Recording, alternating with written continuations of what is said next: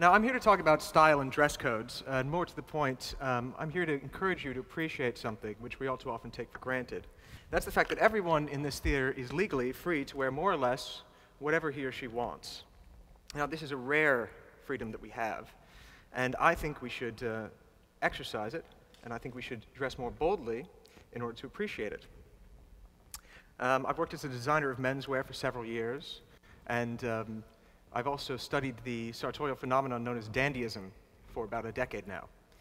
2 years ago, I published a book with the photographer Rose Callahan called I Am Dandy, The Return of the Elegant Gentleman. Now, when you hear the word dandy, you might think of a sort of Oscar Wilde type, wealthy, older, white, gay, idle. The fact is, that's not the standard. There's no such thing as a standard dandy. We met men of all ages, races, sexual orientations, occupations, beliefs. The one thing they all had in common is that they were pursuing elegance, but each man pursued it to his own definition. This is a very personal thing.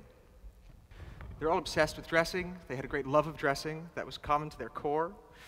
One thing I say in the introduction is that these are men who do it when nobody else is looking.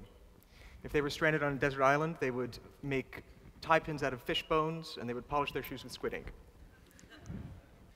Now, one thing I asked every man was whether, if everyone else dressed like them, they would continue dressing this way, and if they thought things would be better if everyone dressed like them.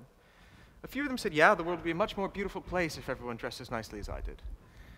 But for most of them, the individuality of their style was crucial. This was a personal expression.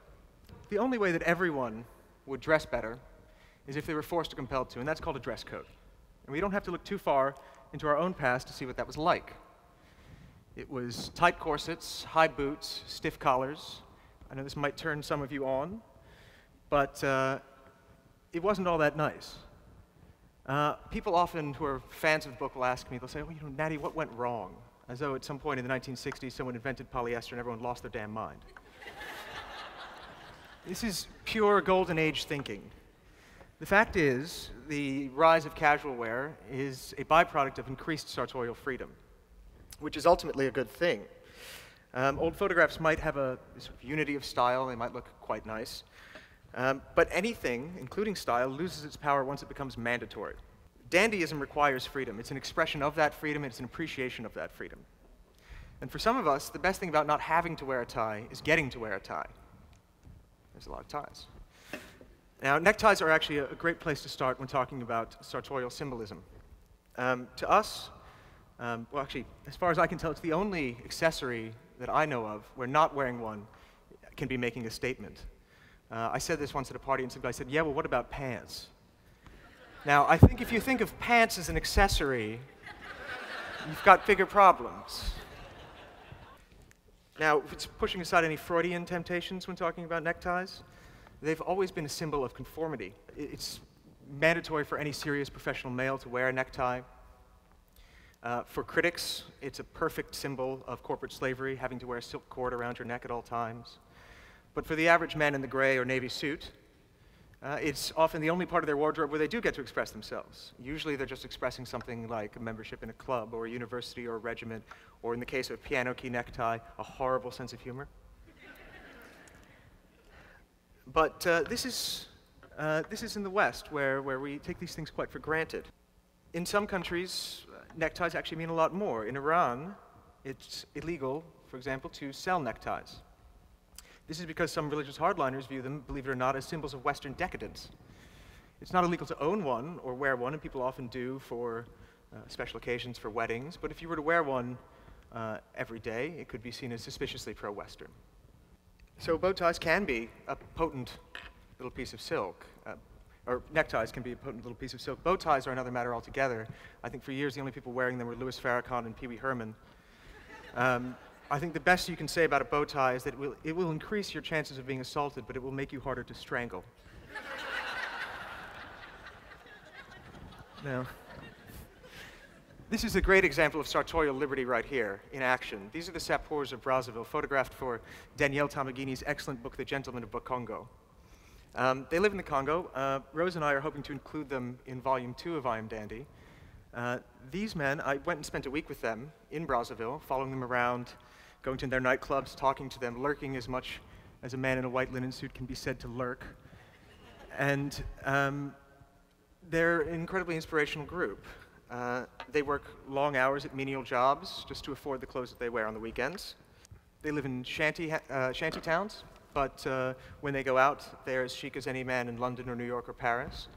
They're the embodiment of a phrase that was used to describe the mods in England in the 1960s, which is clean living in difficult circumstances. They're also local celebrities.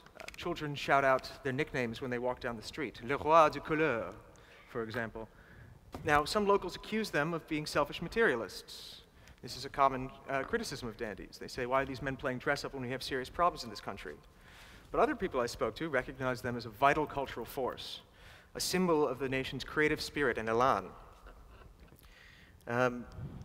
For years, Congo-Brazzaville was ruled by an authoritarian African nationalist government that eschewed Western dress and that demanded people wear native African garb. The Sapeurs were a reaction to that, and quite a brave one, I think. After Civil War, they emerged as a gleeful assertion of their right to live and dress how they please. Now, it might be hard for us to imagine in this country a specific article or style of clothing being banned for political reasons. We do have dress codes. For example, any private institution is free to impose any aesthetic standard they choose. Although it might not be in their best interest to do so, who among us thinks that the Metropolitan Opera would last a week if they demanded that everyone wore a black tie, or even adhered to the dress code of the average strip club? I'm quite sympathetic to people who are for dress codes in these circumstances, who say that the experience of theater or the opera is cheapened by a casual atmosphere, or who say that the person on stage is disrespected by those in the audience who didn't dress up. Now, I can see some of you squirming right now at the thought, but on the other hand, who am I to tell an octogenarian in jeans and sneakers who's studied opera his whole life, who appreciates the art form, who loves its practitioners, who knows more about it than I ever could hope to, that he needs to go put on a jacket? Fortunately, Rose is now the official photographer for the Metropolitan Opera Style blog, so there's an incentive to dress up, which I think is good.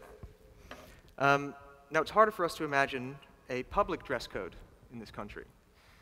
Dressing is protected as freedom of speech, free expression. And just in the same way that our freedom of expression is only prescribed in the most narrow of cases, direct threats, the same is for our national dress code. Basically, you're not allowed to expose your genitals in public, so no going full leather cravats. Now, I've been speaking mainly about men so far, because that's my usual wheelhouse, but obviously questions about what a woman can and should wear have been central to issues of feminism, equality, and so on. Some of you may have heard that one of the possible reasons that women's garments button on the opposite side of men's is that men have always dressed themselves, but women used to be dressed by other people. It wasn't that long ago that a woman wearing trousers was considered something radical. Oscar Wilde's wife, Constance, was one of the most vocal advocates of women's dress reform in the late 19th century.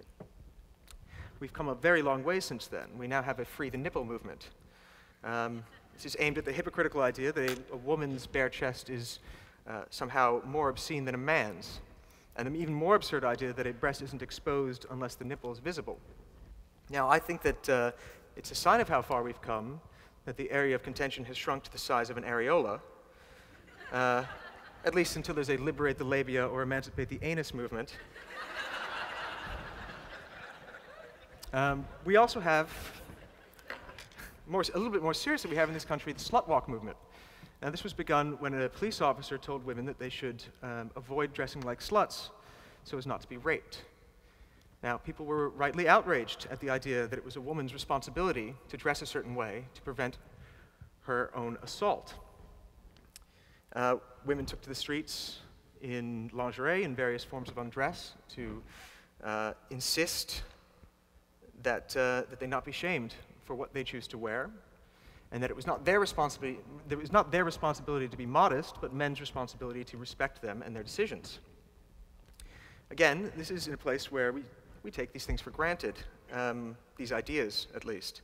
As you all know, in some Islamic countries there are quite strict dress codes, specifically for women. It's a religious dress code, but it's a dress code nonetheless. In secular democracies, an interesting thing happens when religious codes come into contact with civil codes. In order to preserve our ideas of religious freedom, often religious codes will supersede civil ones. This is why, for example, Sikhs in India who wear turbans don't have to wear crash helmets when they ride scooters. It's why mandatory facial hair is exempt, religiously mandated facial hair is exempt from military regulations. Now, as we've seen in recent years in Europe, and most recently in Canada, it's a hot-button issue, a cultural conflict about women's right to wear the hijab or the burqa. And I think people should ask a question: is it more offensive for a police officer to suggest that it's a woman's responsibility to dress modestly than it is for a cleric to say the same thing, or for a holy book to mandate it? These are questions people should ask, I think. Or are these things off limits from criticism on grounds of cultural sensitivity or relativism? Should slutwalkers also protest mandatory religious dress codes if they're applied unevenly to the genders? I think the issue comes down to sartorial consent. Are these things that people are wearing of their own free will? If so, there's no problem. Are people being coerced, pressured by peer groups, by clerics, by their families, by communities to dress a certain way?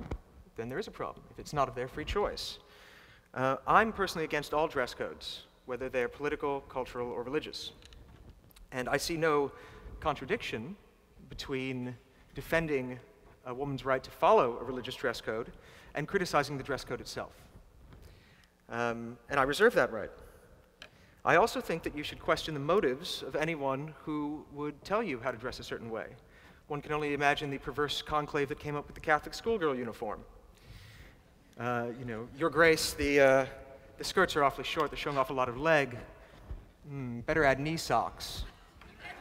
I think we can all see what happened there. Now, I think it's very important that we not let other people tell us how to dress, and that we choose this for ourselves. And I think it's important to remember that the simple act of a woman putting on trousers or a man tying a necktie can carry great significance in certain situations, and that these aren't rights that are enjoyed by all people in all places at all times.